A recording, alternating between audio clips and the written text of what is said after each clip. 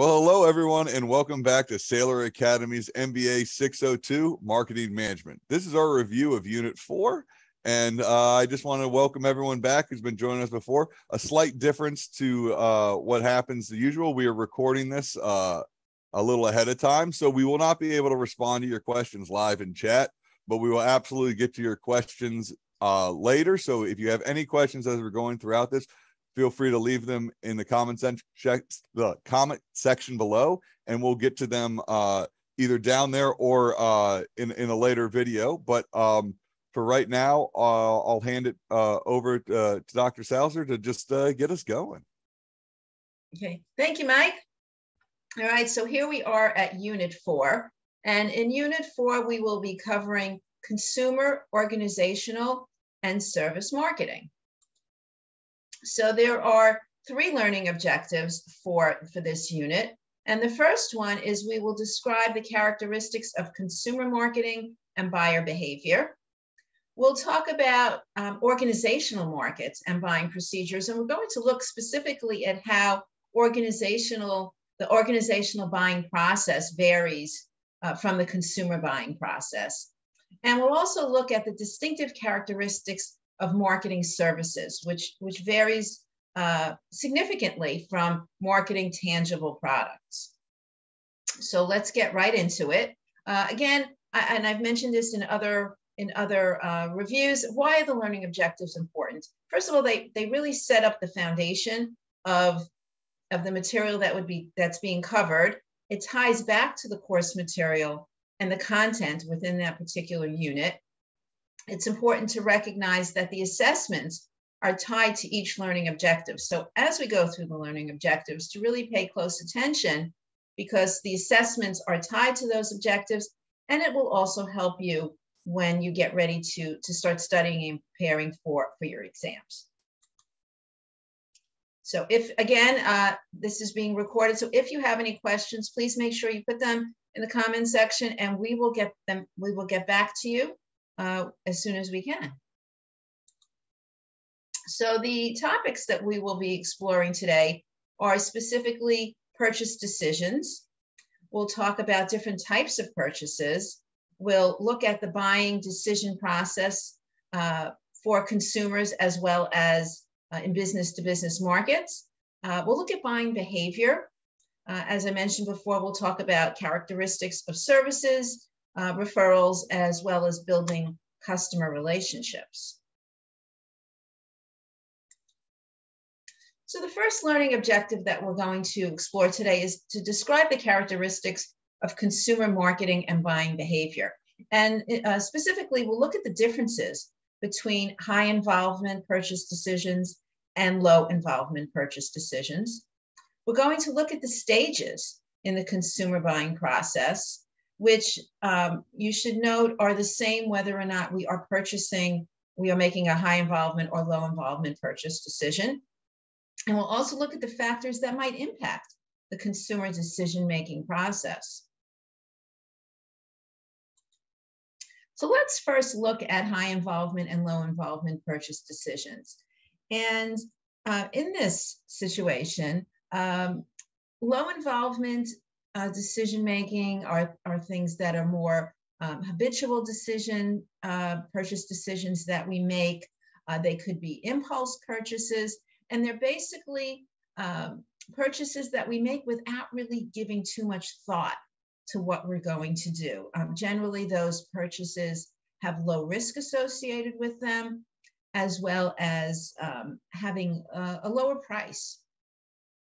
When it comes to a high involvement purchase decision, for example, we tend to spend more time gathering information. The risk of making a poor choice is generally higher, and generally the price of what we're buying is higher as well. So the example here for habitual and low involvement is something like soda, soft drinks, depending upon where you are, and the wording that you use for those things. Limited problem solving, kind of in the middle, which might refer to clothing.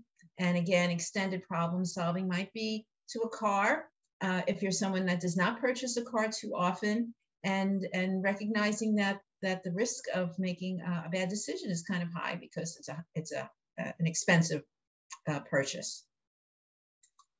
So let's look at the consumer buying process.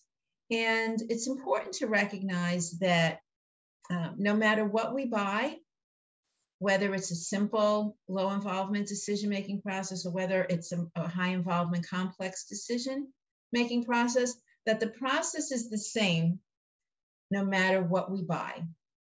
The amount of time we spend on that process might vary, but the process is always the same. So if we use an example, let's say it's morning and you decide that it's time for buying your morning cup of coffee. You have that need recognition for coffee. You might spend very little time on doing an information search because you might have your regular favorite coffee shop that you make your purchase from. So you might not give it really much thought. You might not give any thought to any other alternatives. Your purchase decision might be made pretty quickly. And if it's a place that you go to often, your post-purchase behavior is likely to be the same each time, unless, of course, you buy your typical cup of coffee and that particular day the coffee is no good. So the process might be very quick because it's something that you buy all the time. But let's say now you decide that you find that you need a new computer. Right? The process of buying a new computer is going to take a lot more time than it took you to make the purchase decision for that cup of coffee. If you're buying a new computer, you're probably going to do a fair amount of search for information, what's available, what kind of features does it have, how much does it cost, perhaps the timing might be a factor as well. So you're going to do a lot of information, spend a lot of time gathering that information. And then once you have that information, take probably a considerable amount of time evaluating the information that you have and the choices that are presented to you. Once you're done with that process, which again could take quite a bit of time, you're going to make your purchase decision, buy that new computer. And then once you have it, decide whether or not you're happy with that. So again, the process is the same, whether or not you're making an expensive purchase or a habitual purchase, and the amount of time that you spend on it will really vary from purchase to purchase. So let's talk about some of the factors that impact the purchase decision process.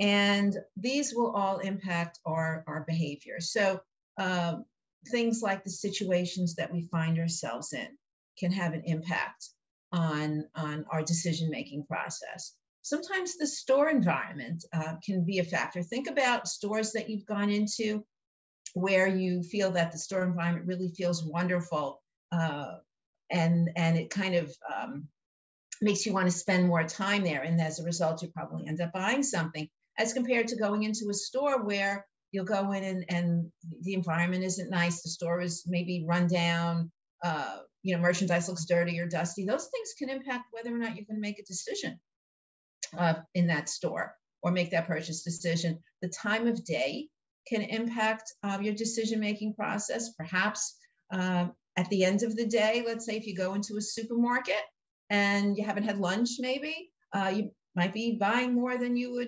would have if you had gone in earlier in the day when you were fresh, you'd already had breakfast or something like that. The weather can make us feel a certain way about the purchase decisions that we make, as well as the kinds of things that we might be buying. Social factors.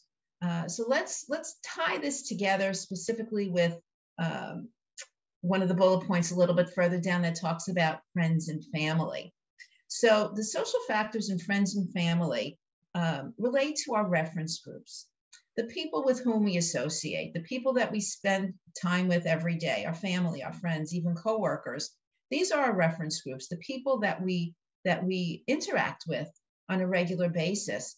And we have a tendency to gather information from those people because we trust them, we know them, we spend a lot of time with them. And so the kinds of things that the people that we associate with buy can impact the kinds of things that we buy as well. The groups with whom we associate the lifestyles that we have. All of these come together and impact what we're going to buy and when we're going to buy it. We also might have personal motivations, maybe about, it might be related to image, it might be related to specific needs. So those can impact our decision-making factor, as well as demographics.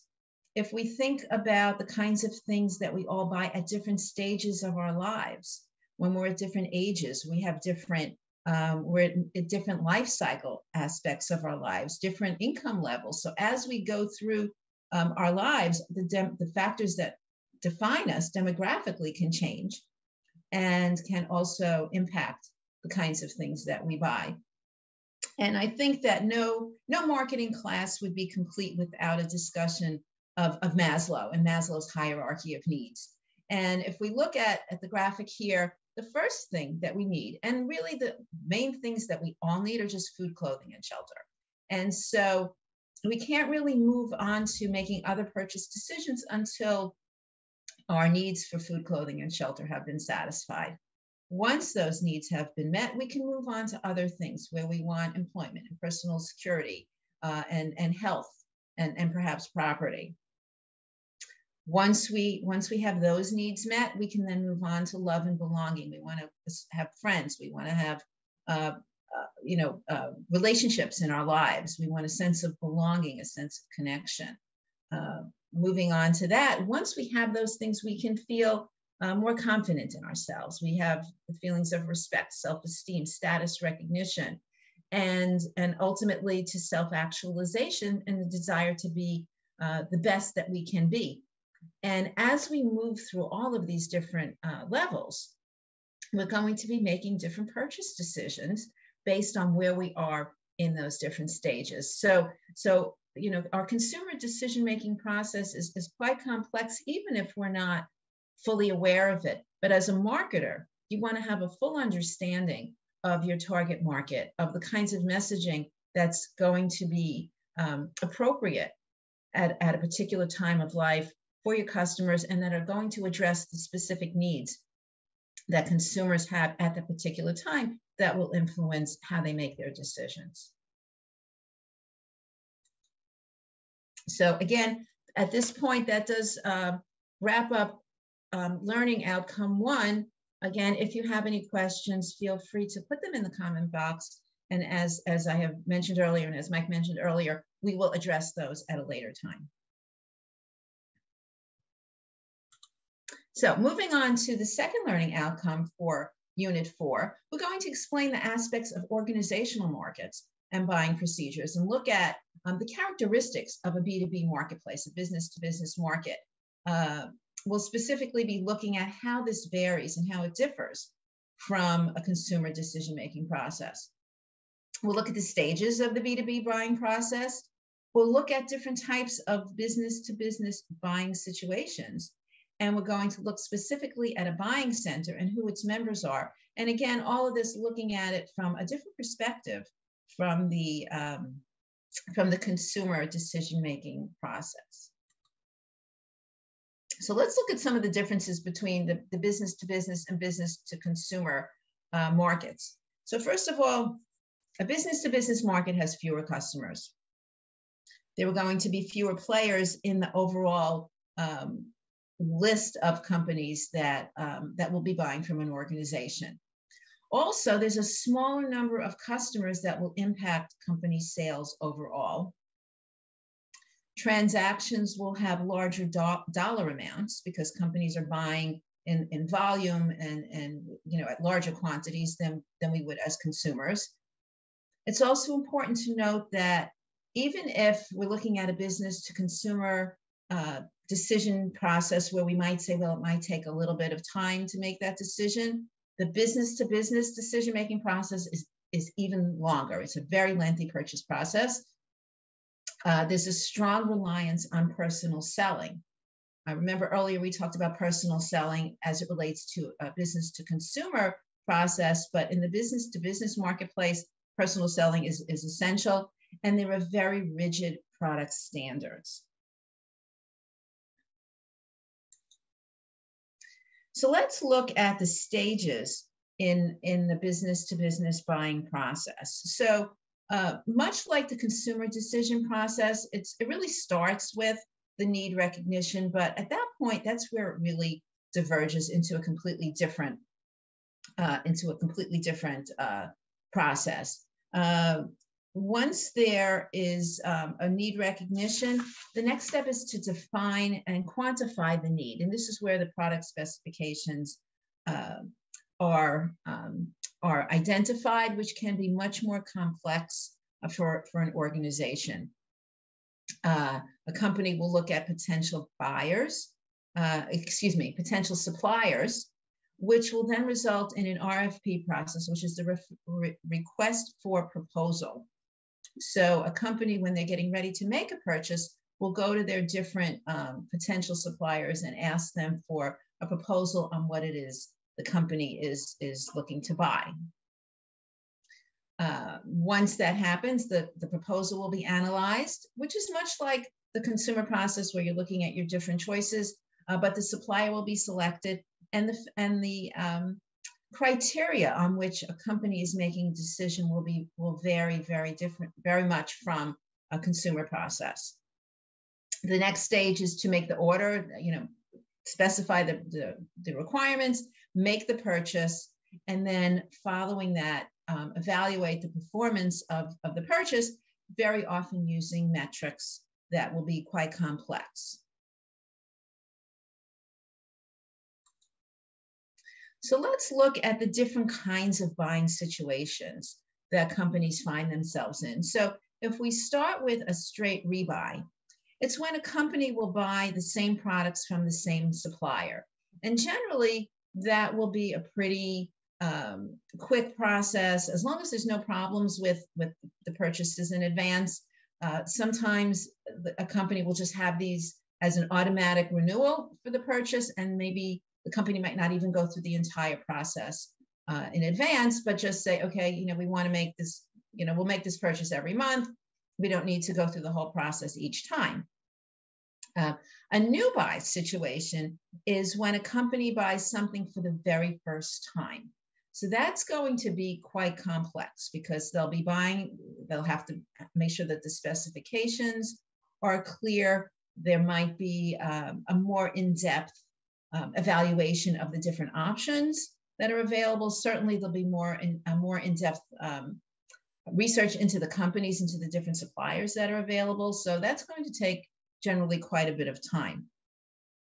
A modified rebuy is sort of a combination where a company will buy something they've purchased in the past, but they might make some changes. So they might make changes to product updates. They might make changes to delivery options as to when, maybe the frequency of a purchase, or even the quantities that are purchased. So these are the different buying situations that a company will find themselves in, and depending upon which one will determine the complexity of the process. Okay, so let's look at a buying center. So within an organization, a buying center are all of the people that will be involved in making the purchase decisions. So the center will include initiators, and those are the people who first identify a need within an organization.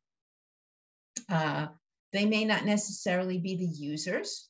So there are users within the organization, and they will be the ones who will actually use the product. They might be the initiators, but not necessarily. The influencers also may or may not use the product, but can kind of integrate their experience into the buying process. Okay, the gatekeepers, these are very important people. They are controlling the flow of the suppliers who have access to the decision makers within the organization. The deciders are the people who will ultimately make the purchase decision. And the position in an organization for a decider can really vary based on the cost and importance of the purchase itself. So if we're talking about small, inexpensive purchases, the decider might be at a lower level within an organization. Whereas if we're talking about maybe higher quantities or more expensive purchases, the decider will likely be someone who is maybe at the top levels of the organization. So all of these players are what comprise the buying center. Again, this is a point where we would pause for questions, but as you've reviewed and gone through the first two learning outcomes, feel free to put your comments into the comment box, and we will be sure to get back to you with the answers to these questions. So moving on to the final learning outcome for Unit 4, we'll describe the distinctive characteristics of marketing services. And we'll look at the 4 I's of marketing services and how a service business can benefit from things like referrals, reactivation, demonstrating results in advance, as well as personal interaction. So it's important to recognize that services differ in many ways from tangible goods. And the way that we can identify the characteristics of services is to look at the 4 I's. And the first I refers to intangibility. And this is because a service cannot be touched. We can't hold it. We can't see it. It's much more vague. So that's the first thing to consider when we're talking about how we're going to market a service.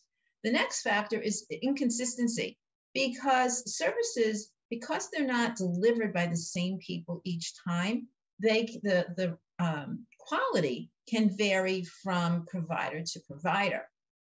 Now, it's also important to recognize that even if a service is delivered by the same person each time, there still can be inconsistency rather. So for example, let's say if we talk about the service of getting a haircut, and you go to the same hair cutter, barber, stylist each time, you may not get the same quality each time you go to that person for any number of reasons. It might be different time of the day. The person might be tired. They might not be feeling well. They might be having a bad day. They might be having a good day.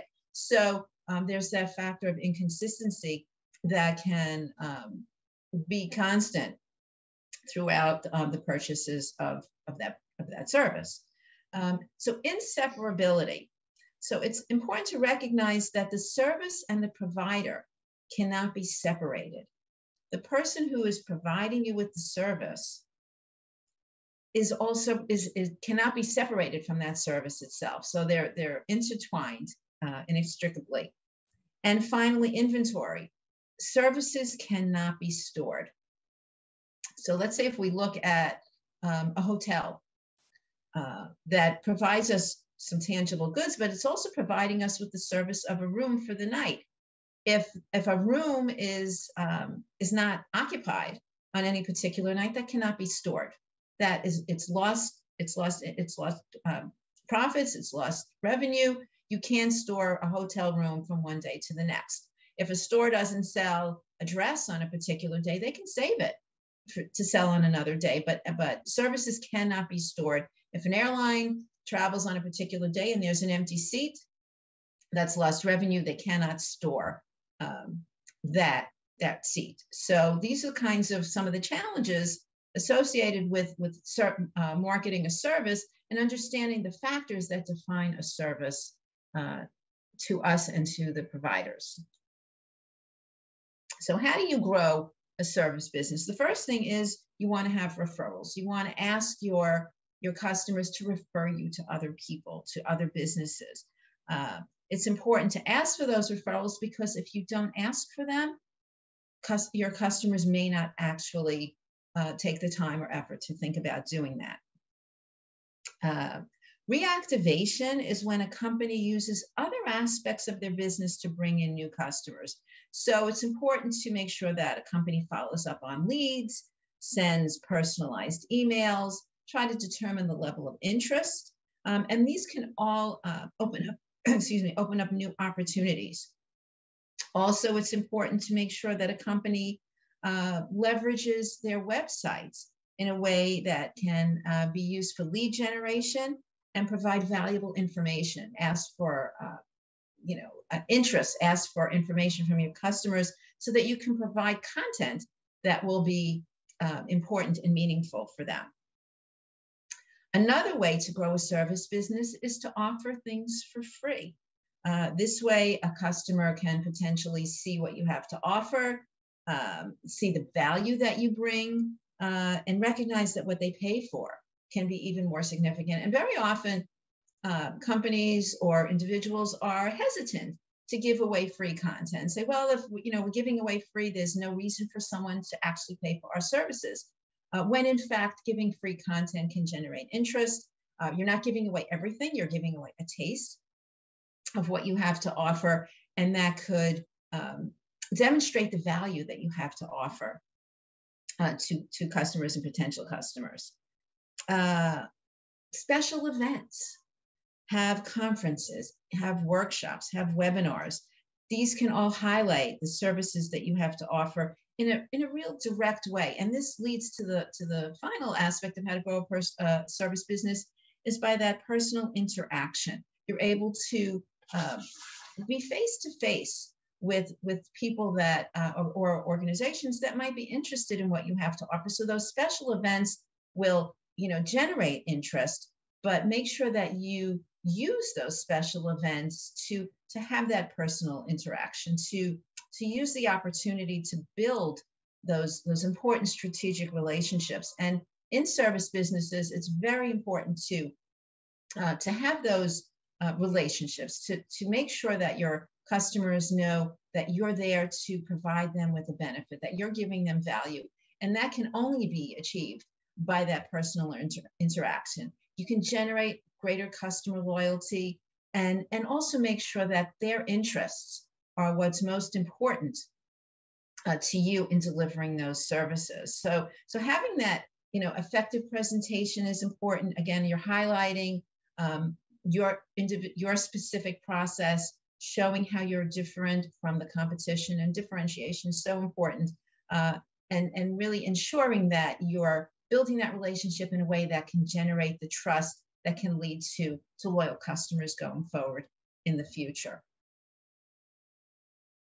And with that, we conclude Unit 4. As I had said earlier, it was a little bit briefer than some of the other units that we've covered, but really, content rich in terms of business to business and how we can market services. So again, I thank you for joining me. And as always, again, put your questions in the comment box, and I will be getting back to you as soon as possible. And I look forward to seeing you in the review for future units. Thank you so much. Thank you, everybody. And we will be also pre-recorded next week, or we won't be, but it won't matter because I'm just putting this in to remind myself that I'm going to put a thing in where I say stuff later, but it won't matter because you're just going to be in there looking like I'm talking, and I'm just going to have my face going, and we'll see you this time. And this is about the amount of time it will take, and I'll go. So just thank you again, everyone, for joining us. Thank you again, Dr. Salzer, for walking us through this, and check out the video next week. Thank you.